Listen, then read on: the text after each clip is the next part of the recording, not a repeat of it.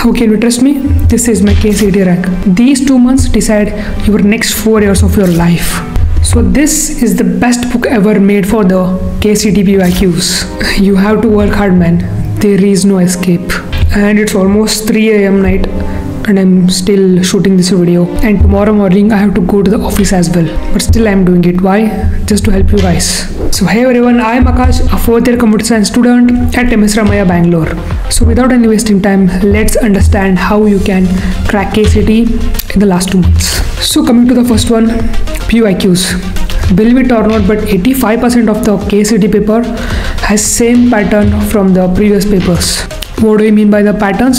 The similar questions. So to all my juniors who are asking about the best PYQ book for the KCET is this one. This is Physics Follows KCET previous year question paper, and it has covered almost 19 years of KCET. And the most important part is how you will approach the question. And even that as well given in this textbook. It also has the previous year questions chapter wise, and not just that, they also given the explanations for the each question, how to approach, what should be your mindset, and how you can solve with a minimum effort. So this is the book for everyone, no matter if you are starting now or if you already have completed the syllabus or if you are an expert. This is for everyone. And while during my time, actually I procrastinated a lot to buy a PYQ book, but later I bought it in the last month of the KCET, and then I understood the power of the previous year questions. So I'm telling you one more time, don't repeat my mistake. Just purchase the KCET PYQ book from the Physics Scholar because I found it very amazing. It's very helpful.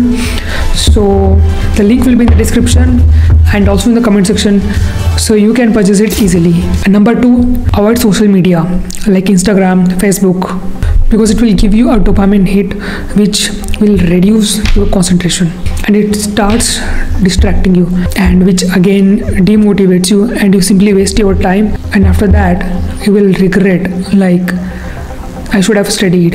And you can watch YouTube to watch your lectures. So as you have only 2 months left, you should read at least 3 units per day.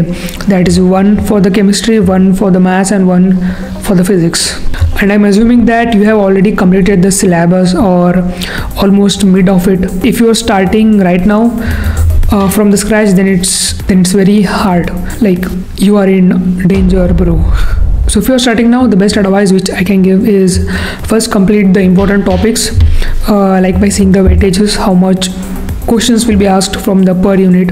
So if you want to know the important chapters, then you can watch this video. So now your goal should be complete the PYQs first, then go for the important chapters, and then cover the remaining topics. And you have to study at least 8 to 10 hours per day, because these 2 months will decide how your future gonna be, how your next 4 years will be, because the college matters the most. Even now I feel if I had made some right choices, then I could have landed somewhere else in the better place. Once a wise man said, don't fear from the failure, but you should be terrified of regrets. So for everyone out there, work hard. You should understand the pain is temporary. So ignore what's going on surrounding you. And if you feel lack of motivation, then do it for your parents. Do it to get out of mediocrity and just being an average student. And do it to show that Sharma ji ka beta what you are capable of. And do it for those who hurted you by making the biggest comeback of your life. So you got 2 months. You should run fast. And I believe in you that you will definitely win if you stay consistent and follow my advices daily, like daily practicing the questions, completing the backlogs. Then nobody can stop you, because almost 80% of the students are distracted from the social media or in relationship or etc.